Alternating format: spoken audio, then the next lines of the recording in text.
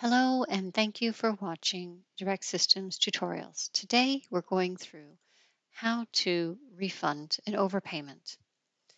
So you would go into Accounts Receivable, go to Transactions, Apply Cash, and then because we're issuing a refund, we want to remove cash from that AR record. So you want to enter a negative amount for the refund. Set the dates. Do not tick Apply Cash or Adjust Revenue automatically. Then click on Begin, and then you want to find the AR number or file number that you want to work with. And so here we can see that this customer has an overpayment of $1,000. So we want to click on Add. Then we want to put in the description, refund. In the payment field, we want to enter negative of the amount, 1,000, and then post-payment adjustment. Now we can see that this customer no longer has a balance or credit.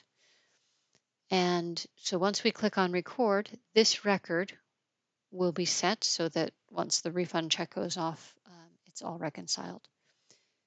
So we'll click on record. And then we stay in the apply cash to AR because we need to apply that amount to a journal entry now so that we can write a check for it. So we're going to select apply cash, and we're going to find the refund that we have entered. It will say returned cash and the customer name. Select. You will see that it automatically fills in the amount and also the date. And then we want to make sure that we tick on journal entry. Click begin. And you will see here that there's this amount, but we need to make this a two-sided entry. We click on add. And this is where we will enter the GL number that this needs to be applied to.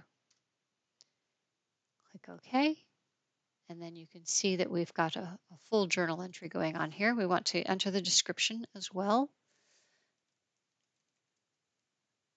And actually, I'll put in refund. And then click on record entry.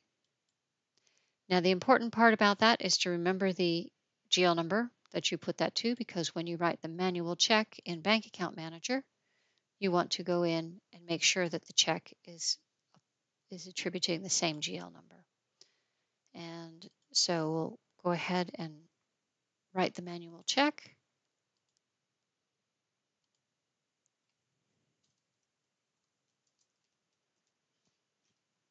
And it's for 1,000.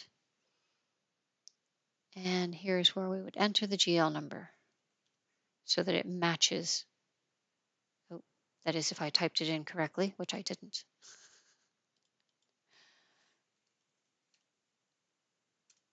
There, now that looks better. And click on OK. And then you can print the check from there and record entry. And the refund is completed in the system. I hope that helps. And if you have any other questions, please let us know, and we're happy to create a video for it. Just let us know. Have a great day. Bye-bye.